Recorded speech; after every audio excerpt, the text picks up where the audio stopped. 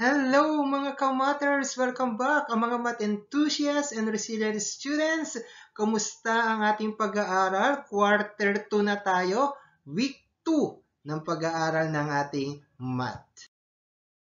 Please don't forget to like, share, subscribe, and hit the notification para updated kayo sa mga video lessons ko in Learning Mathematics 6. Our topic for today is about concept of ratio and proportion and different types of proportion. Still, your teacher, Sir Johnny Olorbida of Kapalaran Elementary School. Let us first have a short review. Review time, let us see. It is a comparison of two quantities which can be written in colon, word, or fraction form. What it is? And you are correct. That is ratio. How about this? It is a comparison of two quantities but maybe have different units of measures and the ratio has a unit of measure. And it is the rate. Yes, rate. What is the simplest form of 800 centimeter to 1 meter? What is the simplest form? 8 is to 100. Remember, 1 meter is equals to 100 centimeters. So if we are going to write the ratio, 800 is to 100. Then cancel the two zeros. Ang natira ay 8 is to 1. A car drives 180 kilometers in 4 hours. What is the rate of its travel? Again, what is the rate? 45 kilometers per hour. So that is 180 divided by 4 to get 45. So 4, 16, and 20. And the answer is 5. So 45 kilometers per hour. Good job, kids. Last, what is the missing term in this proportion? 3/4 is equals to n is to 20. And the answer is 15. Very good because 3 times 20 is 60. And 60 divided by 4 is 15. So that when we cross multiply 4 times 15, the answer is 60. Good job, kids! Let us start. Is 4 is to 5 and 8 is to 10 equal? Yes or no? And yes. Why? Why did we say that 4 is to 5 and 8 is to 10 is equal? Let us write it into fraction. 4 is to 5 is equal to 8 is to 10. As you can see, 4 fifths is the lowest term of 8 10. So let us cross multiply. 4 times 10 is 40. And 5 times 8 is 40. So they are equal. So for the ratio, we are going to write 4 is to 5 is equal to 8 is to 10. 5 times 8 is 40. And 4 times 10 is also 40. So they are called proportion. And what is proportion? Proportion. When two ratios are equal, they form a proportion. Proportion is a statement of equality between two ratios. There are two terms in the proportion. The first term and the last term are called extremes, while the second and third term are called means. So here is the proportion. 4 is to 2 is equals to 8 is to 4. The middle terms, 2 and 8, is called means. And 4 and 4, the outer terms are called extremes. When we multiply the means and the extremes, the product is the same. 2 times 8, 16. 4 times 4 is 16. Meaning, 4 is to 2 and 8 is to 4 is proportion. Let's do it. Let us see if the two ratios are proportion. Proportion or not proportion. Comment your answer in our chat box.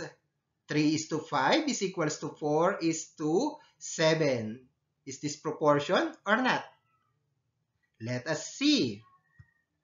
5 times 4, that is the means, is equals to 20. Let us multiply the extremes. 3 times 7 is 21. So this is not proportion. Very good, mga kamatters. Next, 2 is to 8 is equals to 10 is to 40. Let us again multiply the means. 8 times 10 is 80. And 2 times 40 is equals to 80. So, meaning, this is proportion. Okay. Ngayong alam na natin kung ano ang proportion at hindi proportion, let us proceed with finding the missing term in the proportion. Let us find the missing term in this proportion. What is missing here? 1 is to 4 is equals to blank is to 32.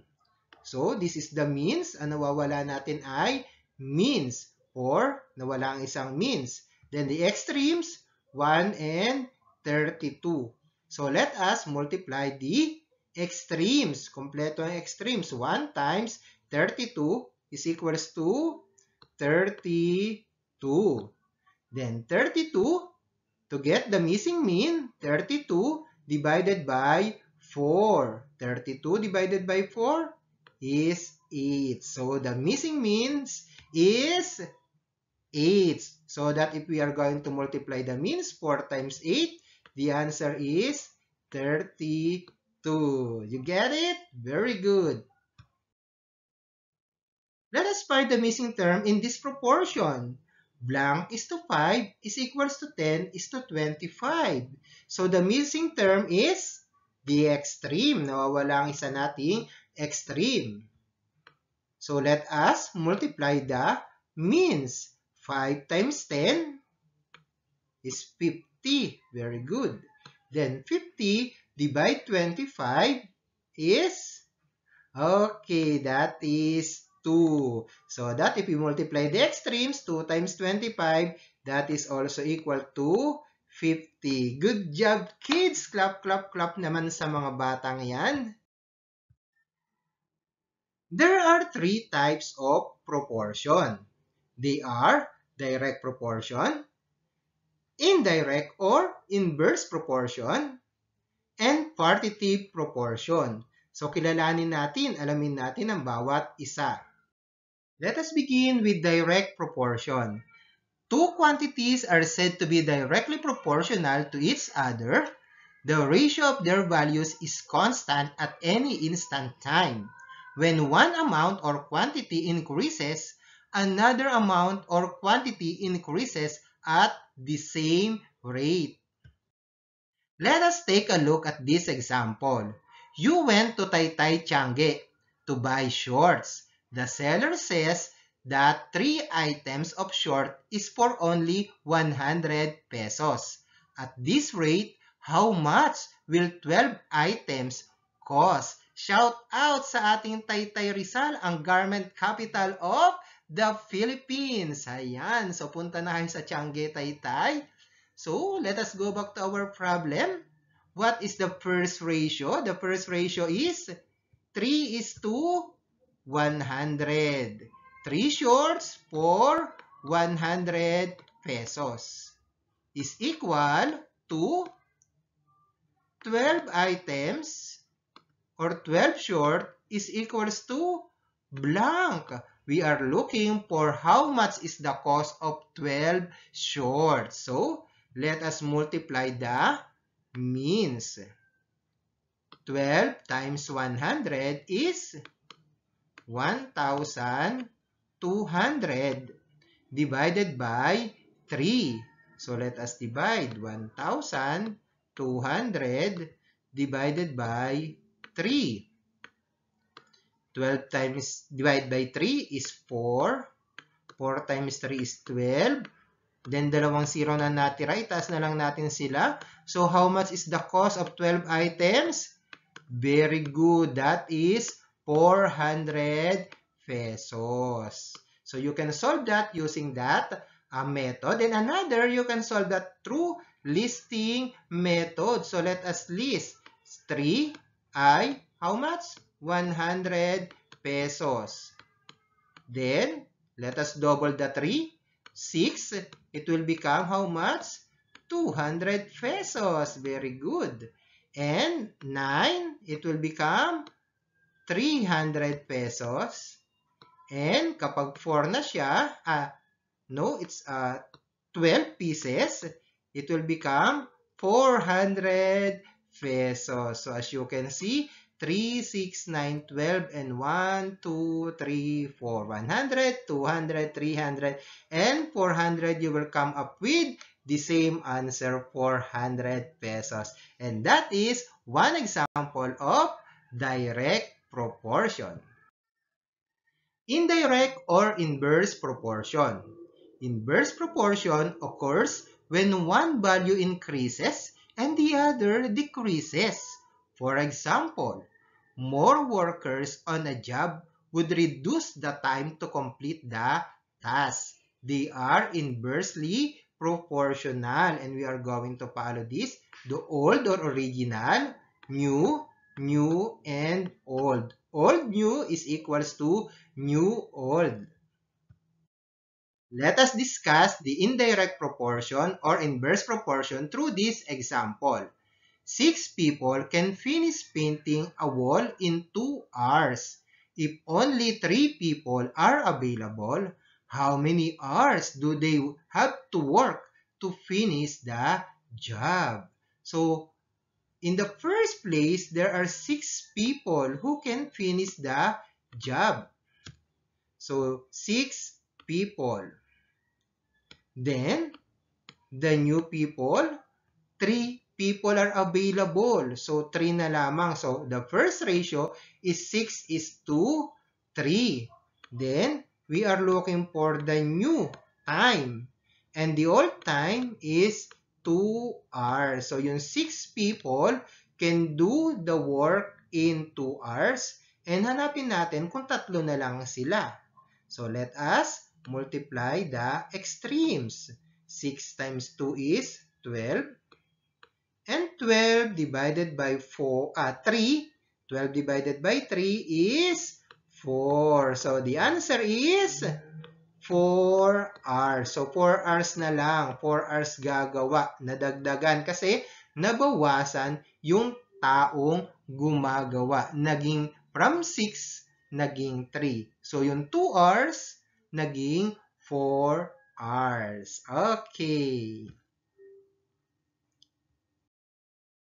Partitive proportion. In partitive proportion, a whole is divided into parts that is proportional to the given ratio. So may isang buo na hinahati in a given ratio or fraction. This is an example. 2 numbers are in the ratio of 5 is to 3. If the sum is 88, find the 2 numbers. So, ang whole number is 88.